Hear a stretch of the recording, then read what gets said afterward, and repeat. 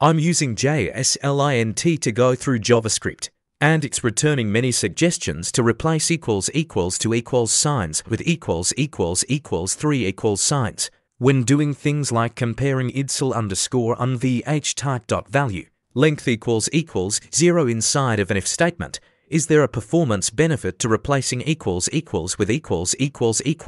Any performance improvement would be welcomed as many comparison operators exist. If no type conversion takes place, would there be a performance gain over equals? The strict equality operator equals behaves identically to the abstract equality operator equals, except no type conversion is done, and the types must be the same to be considered equal. Reference: JavaScript tutorial.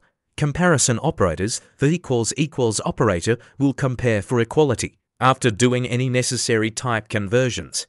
The equals operator will not do the conversion. So if two values are not the same type, equals will simply return false.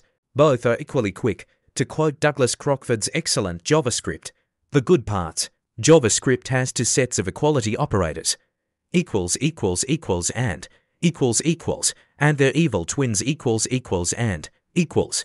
The good ones work the way you would expect. If the two operands are of the same type and have the same value, then equals produces true and equals produces false.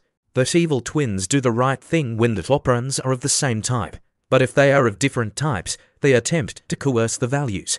The rules by which they do that are complicated and unmemorable. These are some of these interesting cases. The lack of transitivity is alarming. My advice is to never use the evil twins. Instead, always use equals and equals. All of the comparisons just shown produce false with the equals operator. Update. A good point was brought up by @casebash in the comments and in @Philippe Leibert's answer concerning objects. For objects, equals and equals act consistently with one another except in a special case. The special case is when you compare a primitive with an object that evaluates to the same primitive due to its toString or value_of method.